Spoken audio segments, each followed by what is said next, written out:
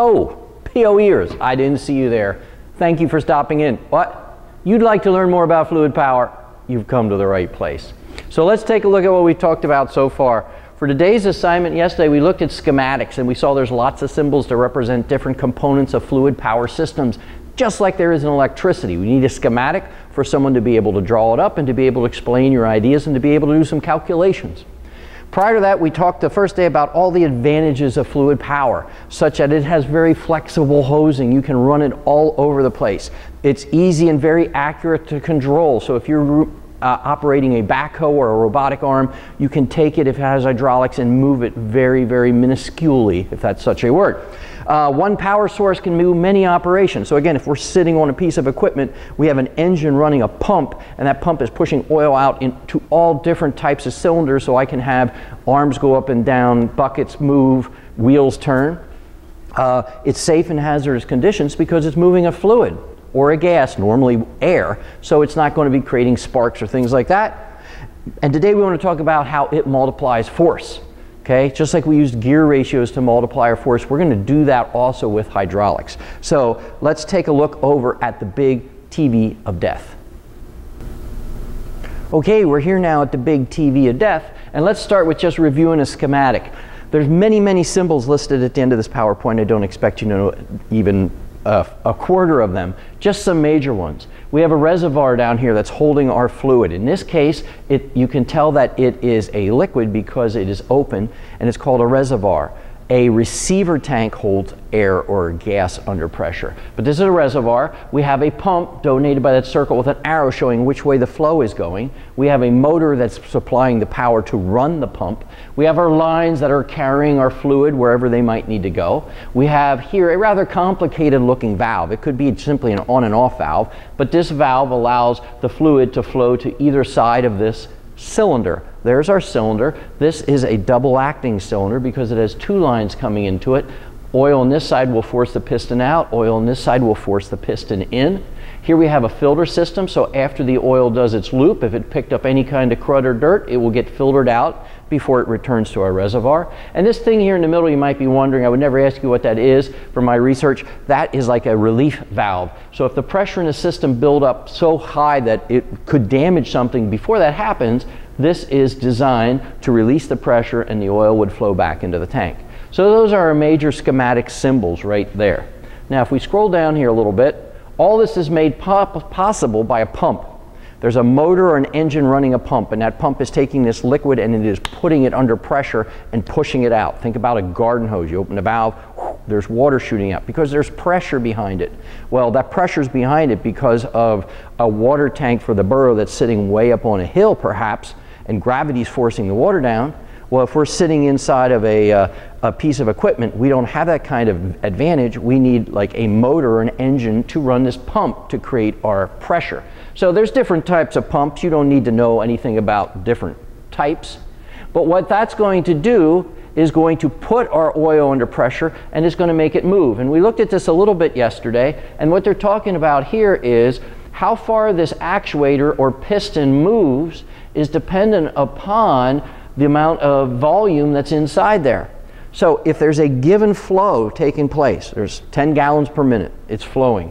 If it goes into this side where it's simply an empty cylinder, there's a huge cubic, there's lots of area or volume there to be filled, it's going to fill slower than when it fills on this side, because running right down the middle of that same cylinder on this side is the piston, big piece of steel.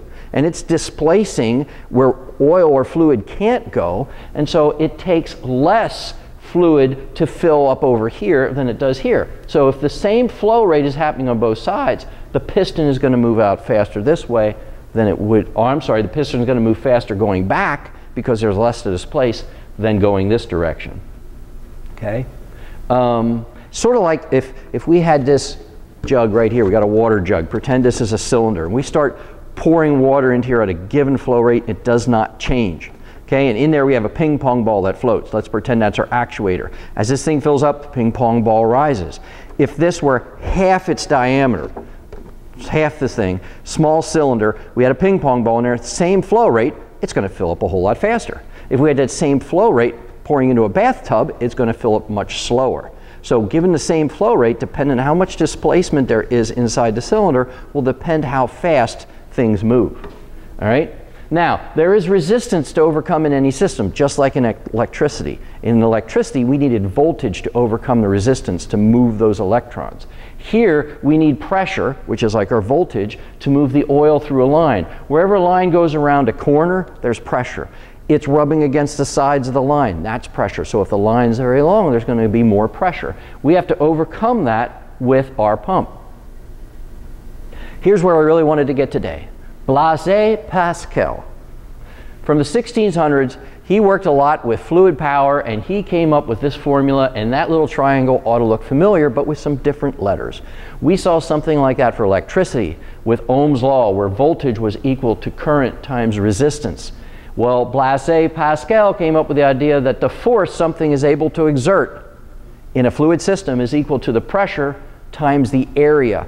And of course, you can use that in three different ways, or you could say pressure is equal to force divided by area, or you could say area is equal to force divided by pressure. And we're going to use those simple calculations to do some figuring for some problems you're going to have in a moment. So if I were to take my cylinder again, this thing's filled now to the top with a fluid. And let's say the opening right there at the top is 2 square inches. And I press down on that 2 square inches with a cylinder, and I put pressure there, and I put 10 pounds of pressure. So 10 pounds of pressure, 2 square inches.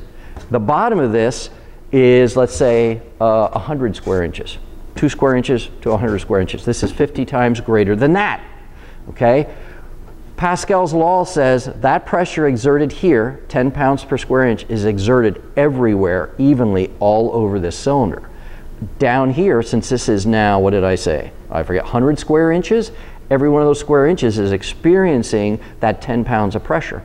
Okay? And so it is being multiplied, and I now forget the numbers I was using, multiplied by the difference between this area and this area. That proportion is how much that force, 10 pounds of force, is being multiplied down here.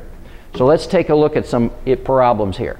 So here we have this cutaway of our bottle. We put 10 pounds of force on the top. There's 20 square inches at the bottom, and at the top we have a 1-inch stopper, 1 square inch stopper. So there's 1 square inch here, 20 square inches here. This is 20 times greater in area than that. If we applied 10 pounds of force, the resultant force down here is going to be 20 times greater. I'm not sure if you can see that, but instead of 10 pounds of force, 200 pounds of force. Picture, if you can, for a moment, that that thing there is not three-dimensional, but it's like a flat bladder. And if you work at all with the fire department, you would be familiar with these things for rescuing. They have very thick rubber bladders. It's like empty. But you can force air into it like a pillow and it will blow up. Okay? And they come in varying sizes. Well, you get them out here about 36 inches by 36 inches, whatever square inches that is. They take their air compressor that's on the fire truck, put it on there with 100 pounds of force, and that is multiplied by the proportion from the little inlet here to 36 by 36. And with that, that force is magnified, and they can lift vehicles right off the ground in order to rescue people. All right?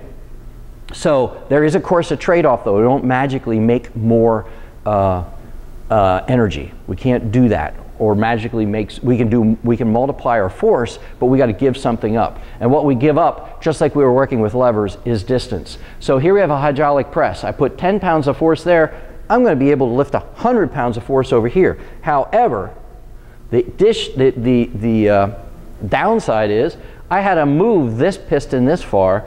This piston only moved that far. So I gave up distance to get the increase in force. Okay? Here you can see when there's 10 pounds of force applied here, Pascal's law, if you see the little arrows, that force is equally distributed everywhere along here, and this area is much bigger than that area, so it's multiplying that amount of force. It just isn't going to travel as far. Okay? The trade-off is, of course, distance. All right? So you're going to have some, everything you saw here on this little presentation today. I'm going to be available for a quiz on Friday, and have fun watching. You'll probably want to watch it again. I know you do. I've seen the hits, lots of hits. You guys are watching all the time. Do something else, okay? Just don't watch this all the time. Do something else.